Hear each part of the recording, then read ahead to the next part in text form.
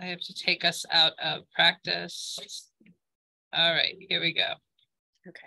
Welcome, everyone. This is a recording of the Jones Library Building Committee Subcommittee, known as the Outreach Subcommittee. And at this time, I would like to let everyone know that this meeting is, again, being recorded and will be posted to the Town of Amherst YouTube channel shortly. I'm turning things over to the chair, Alex Lefebvre. Great. Thank you. Thank you, everybody, for attending.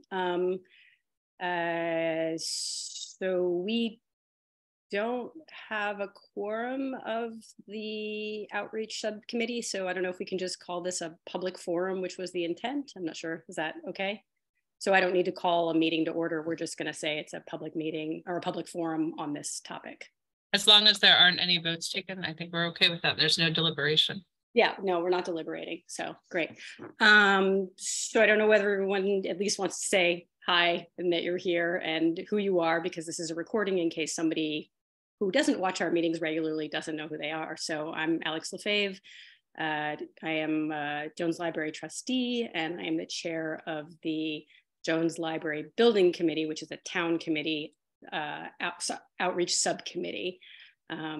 And today's meeting is the first of two public forums where we're inviting the public to give us feedback regarding the bathrooms. And I'll get into how that can happen in a minute. But in the meantime, Sharon, if you want to introduce yourself. Yeah, hi, everybody. Thank you for being here. My name is Sharon Sherry, and I'm the director of the Jones Library. I'm on the building committee. Thank you, Alex. And Austin? I'm Austin Sarrett. I'm a member of the building committee. Great. And I see that Anika is joining. So we are now actually a quorum. So I guess now should I call them an official meeting to order, Angela? Okay. So seeing a quorum, I'm going to call the buildings and facility, or the wrong committee, the Jones Library Building Committee Outreach Subcommittee. Sorry, it's after vacation, to order at 9:02. So seeing a quorum, if you could let me know that you're present, that would be great. Alex Lefebvre, I'm present. Austin? Present. Anika? Good morning, present. Good morning, great. And then we also have with us Craig, if you want to introduce yourself. Sure, thank you, Alex. I am Craig DiCarlo. I work for Collier's Project Leaders. We are the owner's project manager on this project. Great, okay. So without further ado, I'm going to ask, I think Sharon, you have the presentation. If you want to go ahead and load that up.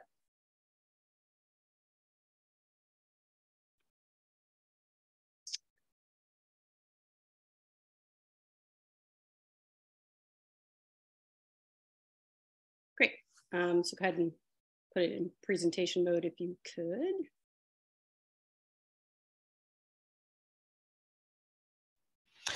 It's a PDF, so I can't. Gotcha. Okay, that's fine. Thank you. Full screen, maybe. I don't know. So if you want to advance to the next slide, then. Just a quick overview. The Jones Library Building Committee, which is a town committee, has approved putting all user restrooms throughout the renovated and expanded library. Some of the thinking behind that is all user restrooms benefit the widest range of people, including parents with children of different gender, people with disabilities who may require an accompaniment of an attendant of a different gender, as well as gender diverse people. Multi-stall all user restrooms have been found to maximize space as well as minimizing bathroom lines for everybody, yay.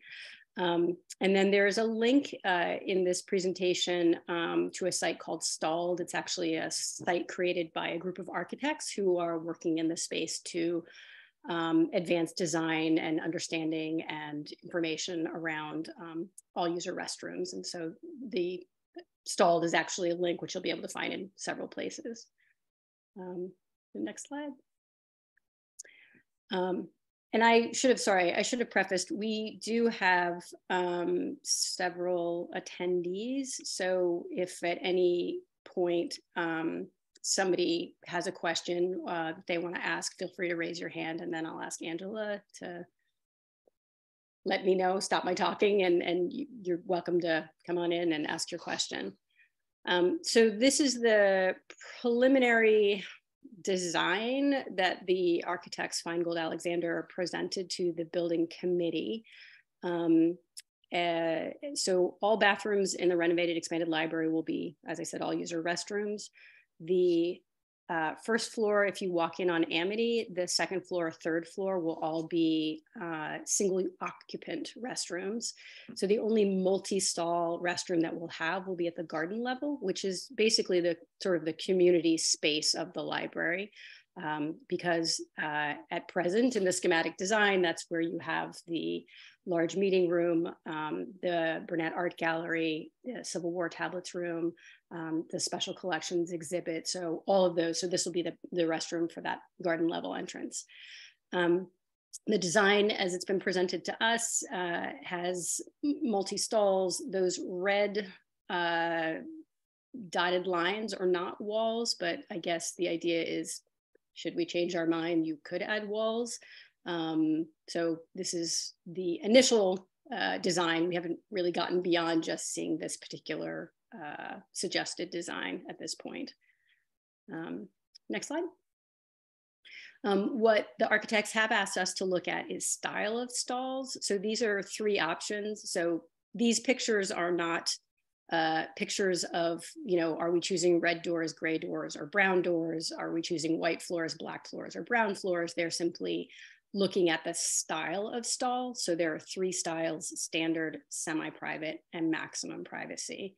And so the standard privacy is what probably most people are used to seeing. The divider and the stall doors stop 12 inches above the floor. They're the least expensive, but they're also the least private. So from a library concern, we've heard concerns from the staff. We do know that we have people who engage in drug usage, and often the library, as a free and open space, can be a place where people who have addiction issues may wind up using drugs. And so part of what the library is having to balance is making sure that all patrons are safe. And if someone is using drugs and potentially would overdose, what's the way to make sure that those patrons with addiction issues are safe? So don't know exactly what that looks like, but it is something that we have to consider when we're thinking about bathroom spaces. The semi-private has more privacy, obviously, than the standard. The stall doors and dividers can be anywhere between 4 to 8 inches from the floor versus the 12. They're, as you would expect, a little bit more expensive, but they have some balance in terms of privacy and security concerns. The maximum privacy, which is often what you see in all user restrooms, certainly what you see throughout Europe and most countries outside of the United States. It's where you have divider and stall doors that extend fully from the floor to the ceiling.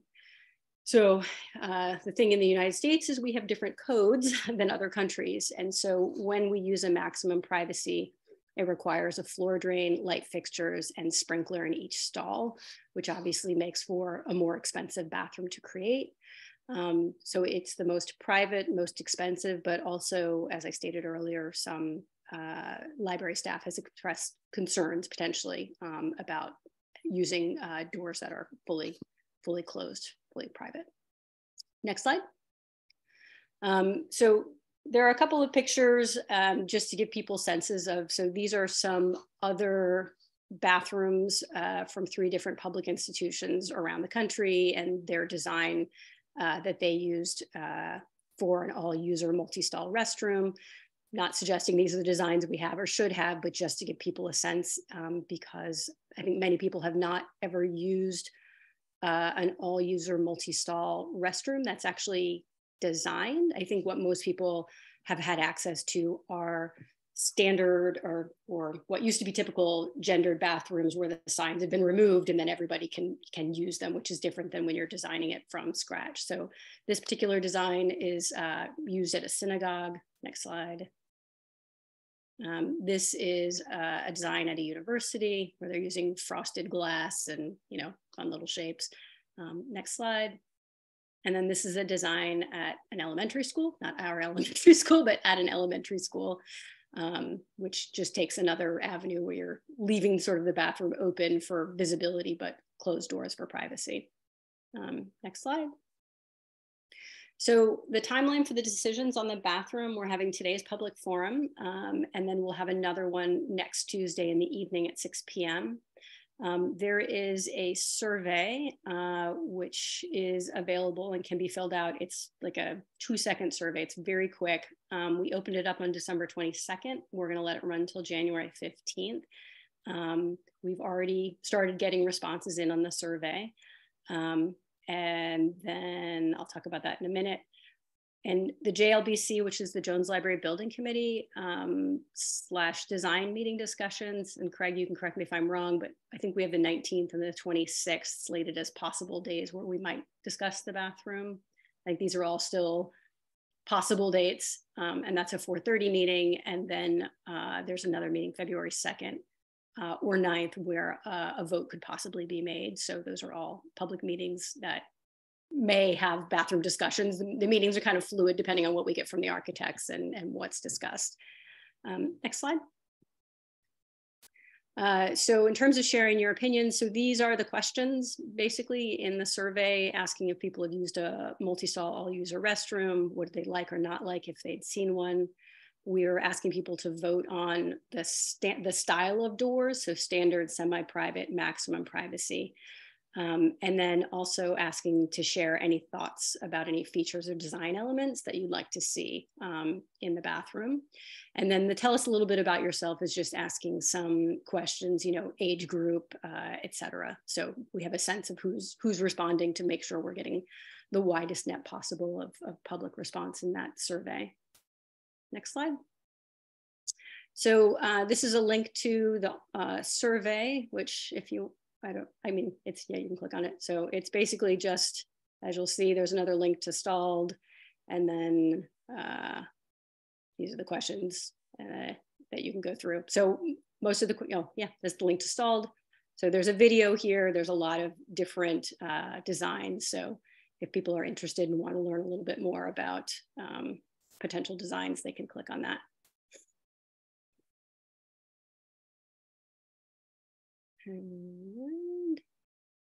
So we created a Padlet just like we did for the first round of of public comments. And so this is, if you visited our past Padlet, is very similar. So there's a link to the stalled video. There's a link to the survey. So you can actually access the survey, which is at the top right, if you scroll up, Sharon. So there's a link to the survey there. You could go from there as well. Go ahead and scroll down. So this is, so here's a link to the presentation we're doing now. And people can vote here as well if they want. So there's sort of a star rating system. So if you scroll down a little, yeah, exactly, you can do that. This also allows people to add their own pictures. So if you scroll down, these are the same designs, but you'll see, yeah, so if you, so right, so this bottom left, somebody added this. This wasn't created by us. So somebody clicked on the little plus mark in the middle of the screen, and then they uploaded a video by probably clicking on the 3 dots, which allows them to upload things. And then they wrote that they liked that particular design for privacy, visibility, and access. So this is just one more way for people to share, right? And then you can upload a photo. So just one more way for people to share comments. You'll see there's already some comments in here. I think a couple people have already written on, right, yeah, so it's not, right. So somebody was commenting on the design, but it wasn't the design, it's just the stall, but that's okay, that happens. Yeah, so that's one other way that people can provide feedback. So same things we've been doing before, which is info@Jones Library. You click on that, it's an email. People can send in comments via email if they'd like. And then there's the submit the comment form. Just a reminder to folks, if you use the submit comment form, it's anonymous. So if you ask me a question or ask us a question, we can't respond to you because it doesn't track your email. So if you want us to give you a response, then using the other email is probably the better way to go. We've also uploaded the Padlet and the survey on all the public computers at the Jones Library. So anyone who's using the public computers has access to that and can quickly do that. And I think, sir, go ahead and next slide. Next slide. I think that's it. Yeah, that's it.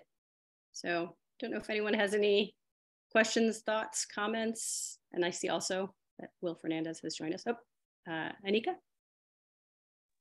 Oh, I just wanted to, say thank you for putting this together. Happy New Year first, but thank you for putting this together. I love how, again, it allows for the public to add their comments, and it allows for engagement and to just share opinions. So thank you. Yeah, thanks. It was nice because we already had the platform set up, so it was nice to. Yeah, I love how you continued with it. Great. Thanks. Okay. Don't know if anyone in the public wants to come into the room and ask questions or make comments or share thoughts. We're welcome to come on in. I see we have 4 people in the audience.